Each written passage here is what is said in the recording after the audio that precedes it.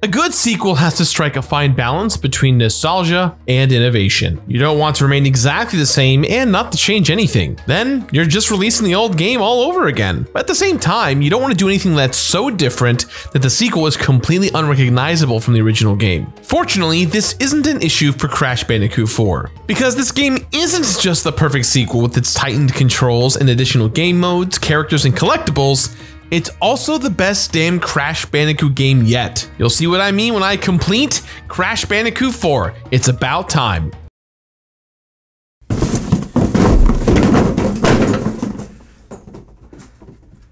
Hey everyone, and welcome back to another episode of The Completionist, where we don't just beat the games, we complete them. And today, we're playing Crash Bandicoot 4, It's About Time. Because this time around, it's about time that we got a new sequel to Crash 3. Yeah.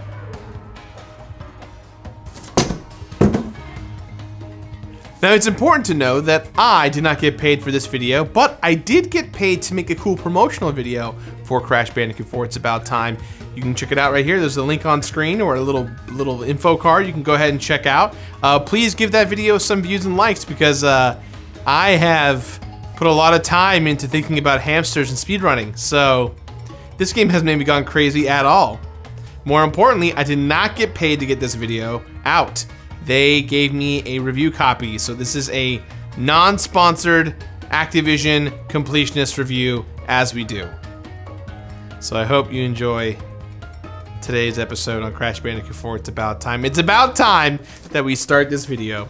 Here comes a new challenger! Yes! Danger!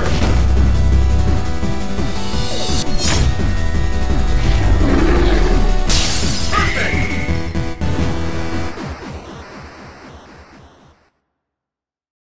If you grew up with a PlayStation, you probably grew up with Crash Bandicoot. Naughty Dog's Orange Marsupial blew up on the platform and spun into our hearts with the release of 4 critically and commercially successful games that many still consider to be some of the best games on the system. These games made Crash the official face of the PlayStation and helped cement the PlayStation as the #1 console of the mid to late 90s. But once you get to the top of the mountain, it's very easy to fall down. And boy, did Crash fall. People began to notice with the next game, The Wrath of Cortex. While this looked like a Crash game, something seemed a little off. Everything just had a little less life to it, and things were added for the sake of adding them, not to mention the glitches and the insanely long load times. This was because the developer Naughty Dog had moved on and sold the IP to Activision. They had simply outgrown the title once known as Sonic's Ass Game to move on to many more great titles like the Uncharted and The Last of Us series. Meanwhile, Crash Bandicoot was left in the hands of lesser developers making Crash games that didn't feel like Crash. Although series like Ratchet & Clank, Sly Cooper, and Naughty Dog's very own Jak and Daxter thrived, Crash became a shell of himself that was eventually unrecognizable and left in the bargain bins along with Scalar. Just look at the cover art for Mind Over Mutant. Crash doesn't even look like he wants to be there. His face says, well, that's it. And it was. That is until 2018 when the N.Sane Trilogy released. This was the beautiful remaster of the first games from the glory days of the Bandicoot. Not only did it look and play great, but it actually felt like Crash. No half-assed development, no tribal tattoos, just all the box breaking we have come to know and love. And it did so well that a remaster of the original Crash Team Racing came out a year later. Crash was back, baby, and the world demanded a true sequel to the original trilogy. And so, here it is. The Crash Bandicoot game fans have been wanting for over 12 years, and the developer Toys for Bob agreed. It is about time. Crash Bandicoot 4 It's About Time starts off with Cortex and Tropy and Uka Uka in the time void they ended up in at the very end of Crash Bandicoot 3. After Uka Uka uses all of their energy to open up a rift to send them all back to the present, and Tropy and Cortex ditch him and use it to travel to different timelines to try and take over the multiverse. Meanwhile, Crash is resting on the beach as he does, and is disturbed by a large explosion. Turns out it is the waking of the quantum mask Lani Loli, and it now becomes Crash and Coco's job to collect all 4 quantum masks and stop entropy and Cortex. Okay, this is brilliant because not only does it actually provide good motivation to go through the whole game, but it completely justifies making a sequel to Crash 3, even though many Crash Bandicoot games have come out since then. They're all just different timelines. Great Scott! And while this is a different timeline, the gameplay remains much the same. Platform your way through a level while breaking crates and enemies' faces with your trusty spin, double jump, and slide attacks. But even though the base game remains the same, there have been a ton of additions that make Crash 4 stand out from the pack. Hi, I'm Jonathan Gamerfuel with G Fuel Energy, telling you about all the great deals that we got going on at gfuel.com. All right, I'm not Jonathan Gamerfuel, nor is any of this outside of the fact that, yes, this is a brand deal for G Fuel Energy. We've actually been working with G Fuel for quite some time now, and honestly, it's been a wonderful partnership. You guys at home have been using our code a lot. It's one of the true partnerships we've ever had with the company, where they've been continuing to support us. They helped us a lot during Indie Land, and their support this year has meant the world to us. So, in case you guys don't know, G Fuel Energy offers a different variety of products, from like citrus type waters to powders that focus in both mixing it with your water for caffeine and energy, or if you want like a hydration supplement too. They got all different kinds of products out there that you can easily just purchase and mix with water. My favorite flavor personally is the sour phaseberry. That has been one of the best things ever. I am getting really burnt out on soda, especially during the pandemic. I've just been so sick of it, and G Fuel Energy has been such a great alternative, one that's actually made drinking water kind of exciting again for me personally. So hey, if you want to support us, head over to gfuel.com and use checkout code Completionist to get 30% off your order this weekend only. And in case you guys are some Crash Bandicoot fans out there, they do have a Wampa fruit flavor that is now available on the website. So again, go to gfuel.com and use the keyword Completionist on checkout to get 30% off. Or if you're lazy, click the links in the box down below or use the URL on screen right now. Guys, if we sell more G Fuel, they told me that I get my own shaker. Get me a shaker. I want the TOVG fist on a shaker. Let's do it. Fists on cups. That doesn't sound nearly as good as I thought. Fist, gamer fists on cup. That sounds worse. Please cut back to the episode.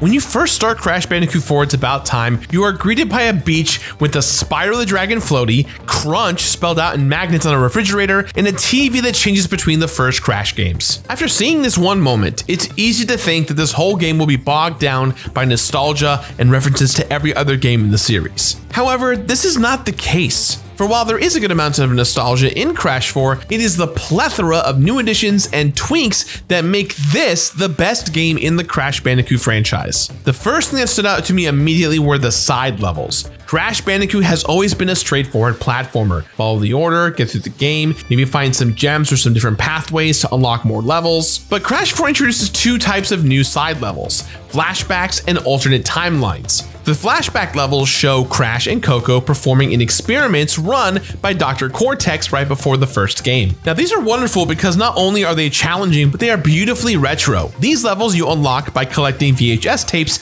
in each of the regular story levels, and the look of the levels reflect that. Everything has that awesome VHS grain to it and are dated right before the original Crash Bandicoot game released. Not to mention we learned some pretty great tidbits about Crash and Coco's origins. Did you know that Crash's full name is Crash with Cortex the First? Now you do. Although they don't look as cool, the alternate timeline levels are just as interesting. Each one features a new playable character: Tana, Dingodile, and Cortex. Each of them plays completely different to what we're used to with our main heroes. Tana's from an alternate timeline, so naturally she does martial arts and has a grappling hook. Dingodile has a vacuum gun and can suck up enemies in crates while firing TNT crates. And finally, Cortex has a ray gun that can turn enemies into platforms, and he also has a dash. All of these are a fantastic way to create variety, and In the older games, this was mostly achieved with the different vehicle levels. These range from fine to frustrating. I'm looking at you, Coco's jet ski levels. But the alternate timelines provides just enough change on top of the already fantastic gameplay we've seen in Crash Bandicoot. Instead of getting a completely different dish, you're just getting some different seasoning. And I love that. While all the new characters are fun, my favorite has to be Dingodile. With his Australian accent and DGAF attitude, each level of his was a blast to play. But both of these types of levels serve as a great palate cleanser between the main story levels. So what if you want more than the main story levels? Well then, halfway through the game, you will unlock the N-verted levels. N-verted levels are exactly what they sound like, levels that are flipped in the opposite direction. So left becomes right, right becomes left. But the really cool part is the new art style. Every level already looks great, but the N-verted levels are true works of art. Some become bright neon colors, while others are invisible until you spin and send a shockwave outlining everything around you. But my personal favorite has got to be the Cortex Towers area, where everything looks like the Game Boy Advance Crash games. It's pretty awesome. These inverted levels give you a great reason to revisit levels and try them again and again. In previous Crash games, you never got that. You only revisit the levels if you miss some boxes or want to perfect the time trials. Now, I get to enjoy old levels as completely new experiences, and I'm here for it. All of those levels and characters are welcomed additions, but they don't mean anything if they aren't fun to play. And Toys for Bob could have left well enough alone by just leaving the Crash Bandicoot gameplay alone. Instead, they decided to add just as much to the gameplay as well. Some parts are more obvious than others, like the quantum masks that give you various abilities like slowing down time, altering gravity. But there's also new platforming elements like wall running or rail grinding. But other people have already gone into deep detail on why those are awesome. The things that stood out to me the most were the much smaller quality of life changes. First and foremost was the shadow circle. One of the biggest complaints with the N.Sane trilogy was that people didn't always know where they were going to land. It didn't always feel right to players. Classic players will understand that this is where it came from, but newer players will be off-put by this decision. Toys for Bob fixed that right here by literally putting a yellow circle around any of the playable characters. This seems simple and a little cheap to some, but it makes a world of a difference, especially in the sections with a ton of backtracking. It eliminated a lot of the guesswork and made it so I always knew where I was going. If I fell, I had no one to blame but myself. The other change is the ability to switch between modern mode and retro mode. Retro mode plays like all the previous Crash games, right? You collect lives, every time you die, you lose a life and you go back to a checkpoint. If you run out of lives, you get game over, or in this case, are kicked out of a level. Modern mode, on the other hand, eliminates lives altogether. No matter how many times you die, you will always go back to the last checkpoint you reached. This is somewhat game-changing. Crash Bandicoot is notoriously a game that is easy to learn, but very hard to master, and you will die a lot while you play. But now you have the opportunity to practice and try as many times as you want. So for me personally, this really brings the Crash series into the modern age of gaming. Lives originally were included to add a fake sense of difficulty and wring quarters out of you in the arcade. Here, they're just a nuisance that prevent you from fully enjoying the game. By eliminating lives, Toys for Bob actually made the trial and error of Crash Bandicoot enjoyable. You aren't limited by your failure, you can grow from it. And if you don't want to play that way, there's a switch to put it back to retro mode. It's all of this that makes Crash 4 stand out for me from the rest of the franchise. Toys for Bob could have just made a pretty game that plays and feels exactly the same as the classic Crash games, but instead they took steps to create new content that filled out the world, listened to previous criticism, and brought Crash into a more modern style of play. They cared about what they were doing, and they added so much great stuff because of it. However, it didn't just stop there. Oh no, Toys for Bob had a lot more to add.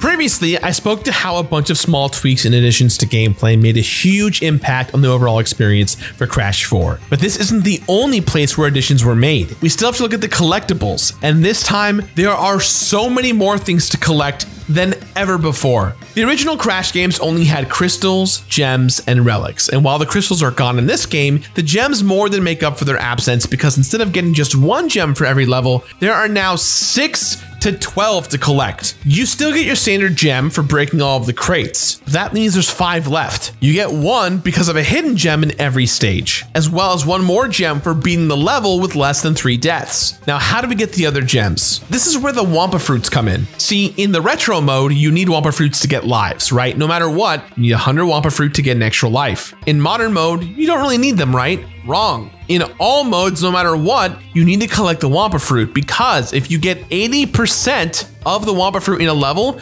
you'll get 3 gems. So that's 3 Wampa Fruit gems, 1 hidden gem, 1 standard destroying all the crates gem, and 1 for beating the stage without dying 3 times or less. Times all of that by 38 levels, and that means there's clearly over 200 gems in Crash 4. Well, that doesn't seem so bad, right? Those seem like pretty easy goals to meet with practice. But you don't do it just once. Remember those cool looking inverted levels? You have to do the same thing on those levels to get the inverted gems. That means I have to break all the boxes again, find the hidden gems, which is in a different location this time around, collect most of the Wampa Fruit, and not die all over again. Times that by 38 stages. So now we're sitting with well over 400 gems to unlock in this game, right? But we haven't even talked about the 4 colored gems. The 4 colored gems are hidden throughout the game that you need in certain levels to find all the boxes. Not to mention, one of the last levels in the game requires all 4 colored gems. Yes, this is a lot of gems. As far as collectibles go, however, you have to get tapes.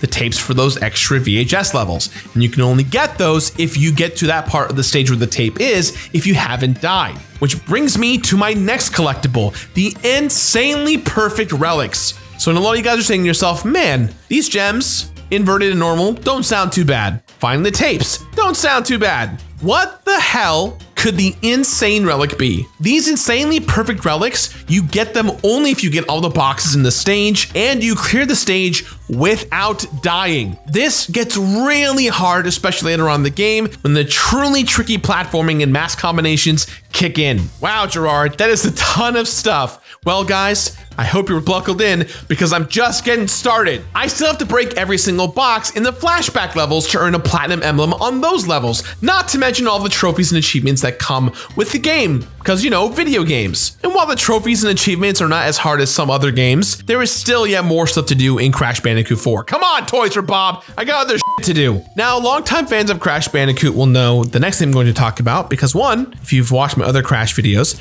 I've talked about them extensively, and 2, yes, it is the biggest pain in my ass. The damned time trial relics. See, these were the bane of my existence in most of the Crash Bandicoot games. Not only were they hard to get, but you didn't even get anything for unlocking them. They easily took up a majority of my time recompleting Crash Bandicoot 2 and 3. But for Crash 4, they're even harder. I had to keep trying every stage over and over and over again, just hearing Crash scream, whoa, so many times as I would die in the same spots as the time before, again and again and again and again and again and again. And you know what? I enjoyed a lot of it, but man, does it suck balls. It sucks really big Wampa Fruit balls. Look, this was really tough. All these different collectibles seemed daunting when I first started this completion journey, but I was surprised that as I kept playing, there wasn't really any big burnout for me. I was having fun and felt completely satisfied the entire time. This is partially because the game keeps rewarding you for the gems in the form of skins, which are different costumes for Crash and Coco to wear. These range from cool to funny to nostalgic and work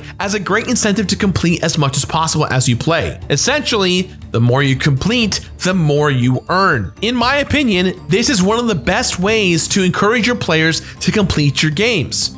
If you unlock things, you get more things. And what's awesome is that the cutscenes in the game reflect the skins that you see and equip. However, I really feel that the saving grace here is modern mode. Because I couldn't get kicked out of a level for dying multiple times in a given section, I wanted to keep experimenting. This meant that when it came time for me to get that perfect run or get the platinum relic, I had my game plan ready ahead of time. I didn't have to keep restarting when I failed. This is the perfect way to leave this game. So much work, but a true sense of satisfaction. However, Toys for Bob couldn't leave well enough alone again. There's even more time trials. Yes, that's right, folks. You can go beyond platinum, all the way to purple. The purple time relics represent the developers' times, and they are impossible that you have to be a speedrunner to do these. These are seriously not fun. Already, I would spend hours trying to perfect the platinum time relics, and then I would see the purple time relic scores afterwards, and they were anywhere from 30 seconds to a minute and a half faster.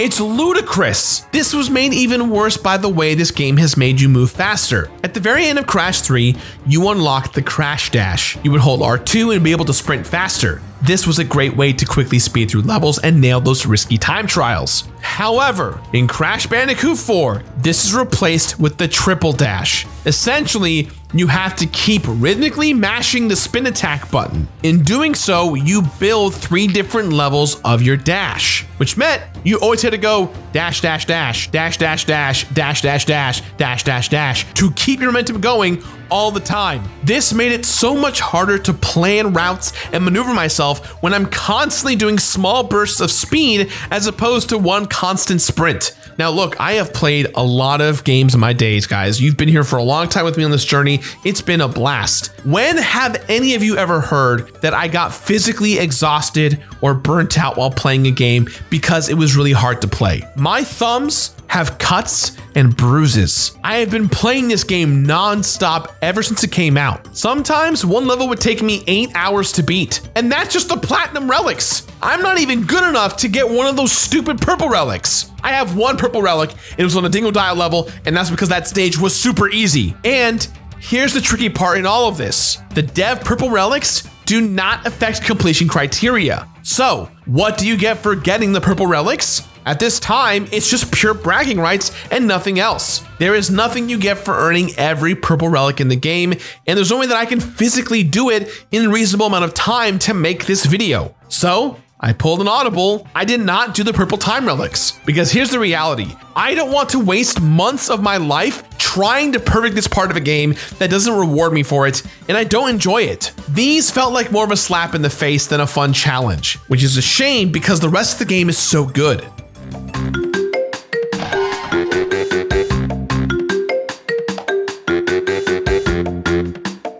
So once you get to 100% in the game, you earn a genuinely funny cutscene that serves as an epilogue for all of the characters you meet throughout Crash 4. But as it is so often the case with the Crash Bandicoot series, the game does not end at 100%. This time it ends at 106%, and this results in another cutscene serving as a teaser for a possible sequel. A sequel that I really hope happens, you guys. Crash Bandicoot 4 It's About Time is a perfect Crash game. It looks and feels incredible while continuing the tradition of the original Crash 3 games. There is a ton to do, and it is unbelievably satisfying. That is, until you get to those platinum and purple time relics. Those things are monstrous and in my opinion are not even worth attempting. However, if you strive for that 100% and even to get those platinum relics for that 106% mark, then Crash 4 is absolutely worth your time. When I completed Crash Bandicoot 4 It's About Time, there were hundreds upon thousands of deaths. Seriously, you're going to die a lot, but being in modern mode made this a lot more palatable. 21 platinum flashback emblems earned. Really easy, but a nice change of pace from the franticness of the rest of the game. 52 trophies earned. Fun overall, but barely noticeable next to everything else I had to collect. You complete the game, you get the platinum. Pretty simple. 58 skins unlocked, my personal favorite being Crash's pirate skin. I love pirates. 460 gems. This includes the clear, the inverted, and the colored gems. And about half of these I had to get in a single run in order to earn 38 insanely perfect relics. This was definitely a challenge, but it was fun. It's for sure a new way to look at Crash Bandicoot levels. 38 platinum time relics earned. 126 hours and 30 minutes of total playtime. Crash 4, while not my favorite, is the absolute best Crash Bandicoot of all time. I love the masks, I love the playable characters, I love all the collectibles, I love all the different styles of gameplay here. The only thing that really took the wind out of my sails once again was the time trial platinum relics, more specifically even those dev purple ones. They're brutal and not in a fun way, and those dev times don't even add your total percentage, so at this time 106% is the way to go.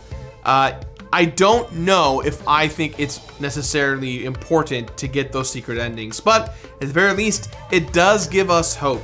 The triple dash, while a fun idea in practice, is a difficult task for those of you out there who are struggling to play this game. Your hands will hurt, my hands are cut and bruised from doing it. Trust me, just beat the game and you'll be having a good time regardless. So, with that in mind guys, I give this game my completionist rating of finish it. Finish it!